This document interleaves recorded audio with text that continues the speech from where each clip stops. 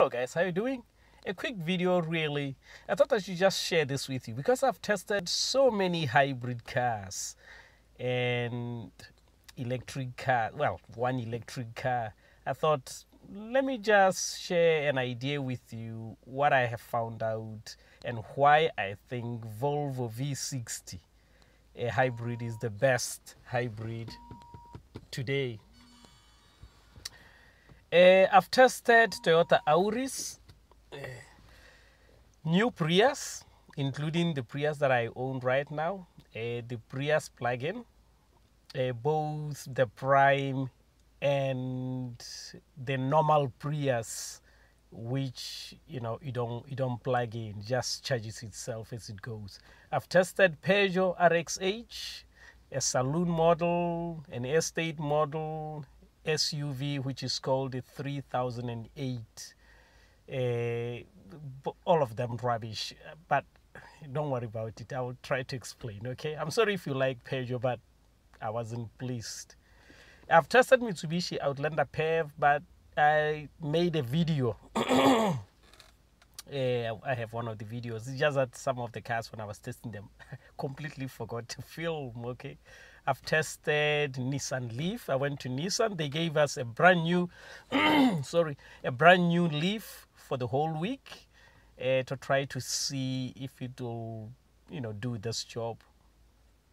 The only problem with Nissan Leaf, even though they were saying it's up to like 110, 120, even when I was driving as nicely as possible, here in Stock-on-Trent, I could barely get 80, but I needed 100. If it was doing 100, I would have gone for the Nissan Leaf, but I thought, nah, it's not going to work.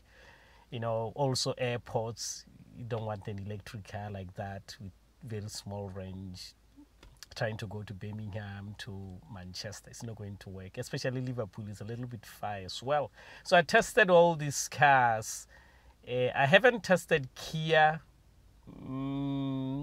I read about it, but I never got an interest in in going to see how it runs.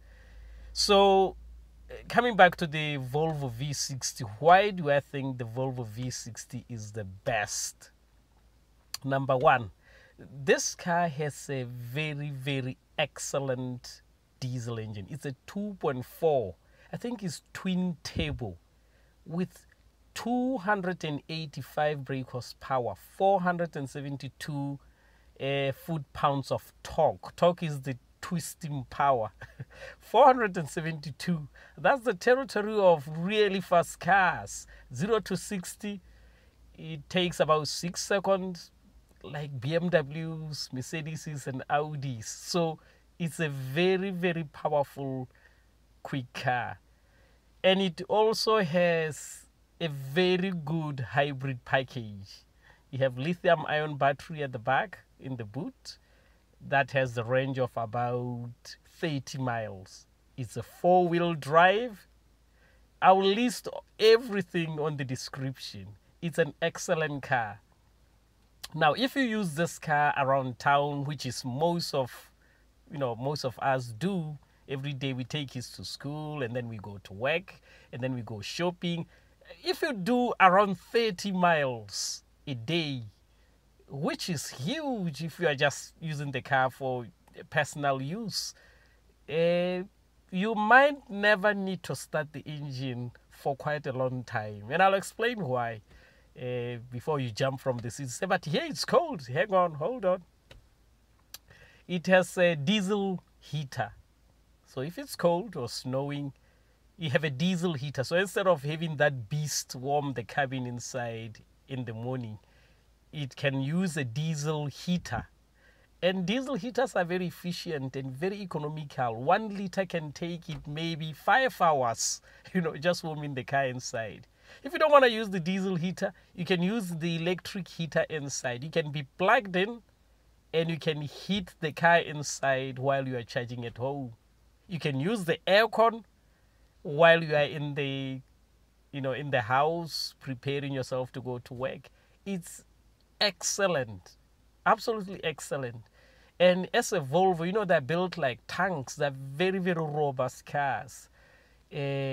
I loved it. I loved the power on it because, for taxi it would have been excellent as well. If the battery is dead, you have that huge, powerful engine that will take you up the Stock-on-Trent hills with ease. So it is a very, very nice car. We enjoyed testing it. Top quality. Look inside. And I'm not advertising Volvo here. The devils, I don't think they'll wanna do anything with me. So, but I just have to tell you what I think is best. It is this car. If you want to buy a plug-in hybrid, this is the car. It's the best. There's a Mercedes plug-in. I don't think it's a good idea. Too expensive, and with Mercedes these days, chaos. Good quality, but headache. Now I didn't buy this car because of here on this photo here. As you can see, those seats, they're in the normal position. That's not my position. I push the seat all the way to the back because I have long legs. And in that normal position, it was a struggle to sit behind the driver's seat in the normal position before I adjust the seat to, the position that I would like. It was a tight squeeze. So we went to Volvo about 4 times, measuring, trying to figure out, what can we do here. There's absolutely not enough space, not enough leg room. And when you go to the boot as well, here, it has a very small boot. Going to airports, picking people with huge bags, this is not going to work. It cannot work for the job that I was doing. I mean, if you look over here, I've taken, this is Prius, and these seats, this is my car, my Toyota Prius. These seats, I've pushed them all the way to the back, and there's still huge leg room. So if I push the seat a little bit forward, you have massive space.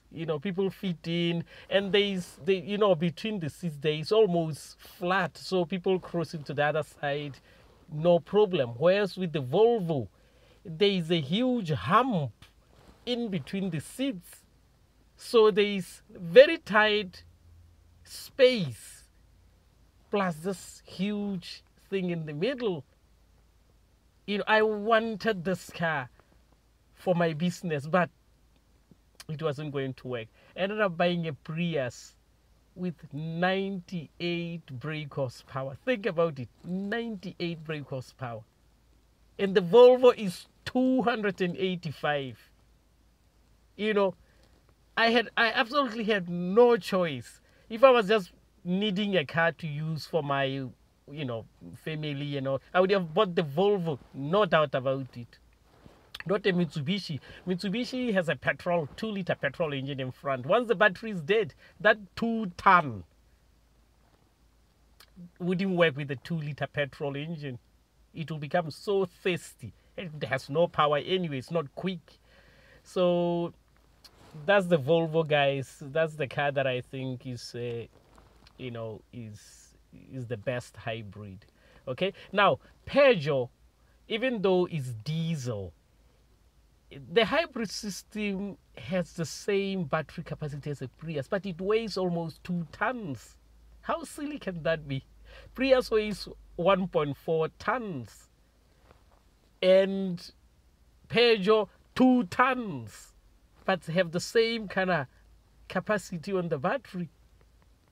The traction battery that drives a hybrid is almost the same. So another thing, I went into the Peugeot forum and I found chaos, people complaining about things. So I decided, it's terrible. So I thought I should just share this with you guys. It's a very excellent car, and if you have saved a little bit, go get yourself one. You will enjoy yourself. Okay, guys, take care. Bye bye.